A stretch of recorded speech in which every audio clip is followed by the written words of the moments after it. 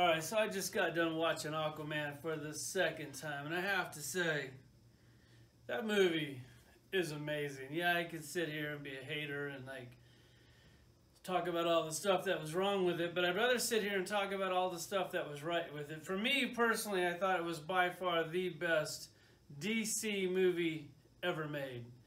It was like the gift that just keeps on giving. You got Ocean Master, you got Black Manta, you got everything you could ever ask for in one movie. I don't know how you do a sequel to that, because my Aquaman itch has definitely been scratched, and I don't know how they could ever beat that movie. That movie was just nerd movie perfection. I not only liked it better than any DC movie ever made, I liked it better than half of the Marvel movies ever made. That was like Star Wars, when Star Wars used to be cool. You know, before Disneyland got a hold of Star Wars and ruined it. It was like old school Star Wars, but with even better special effects. Please go see that movie, because it is really good.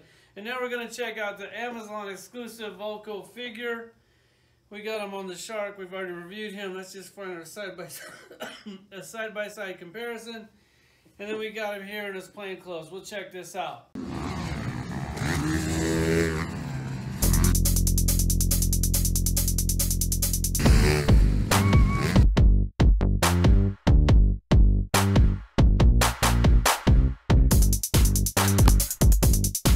Alright, so here's this VULKO out of the package. You see he's standing right about 6.5 inches tall, which I guess that's pretty good. Maybe a little too tall, but I'm cool with it. He does come with the drawings. It comes with Trident, the Ultimate Trident. And if you've seen the movie, you know what this is. If you haven't seen the movie, well, turn this video off and go see the movie, because it's the best DC movie ever made.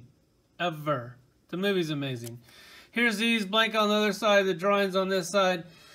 Another multiverse. I actually think they hit this thing out of the park. The likeness is really good. Has a little shiny. They could have did a little bit more wrinkles on his face, but I guess, you know, they're trying to make him feel young again.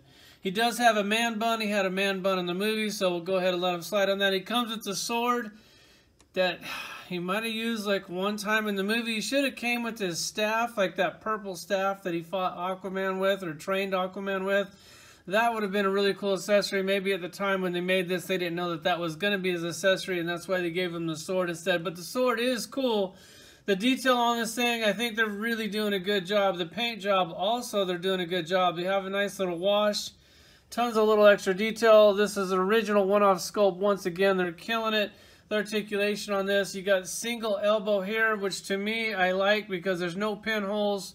Really clean. The shoulder, that could be a little bit better with that joint that comes down. I don't like that, so that's room for improvement there. And then you have the double knee, and this is what I want to. No pin, double knee, and plenty of movement. The knee goes all the way up.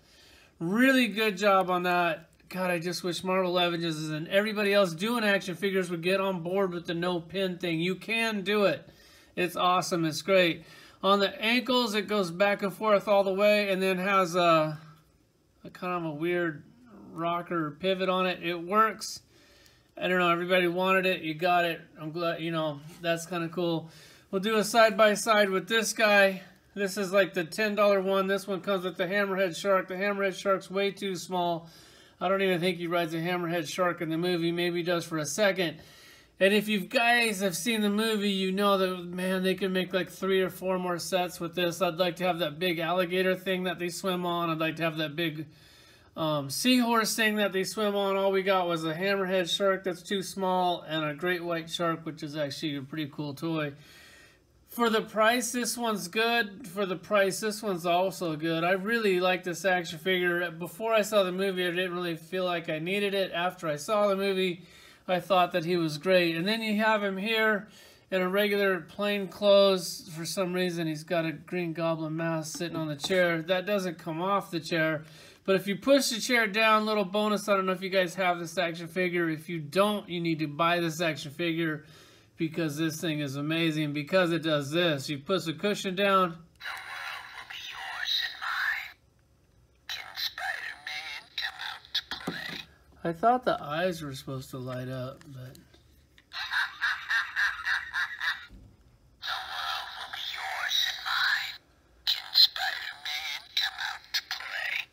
I guess I don't. I thought I did it before and they lit up. Maybe it's broken.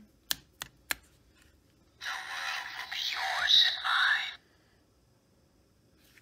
Can Spider-Man come out to play? If they don't light up, it really sucks. But this is a cool action figure. I love the chair. I love that he comes with it. Just figured I'd throw that in.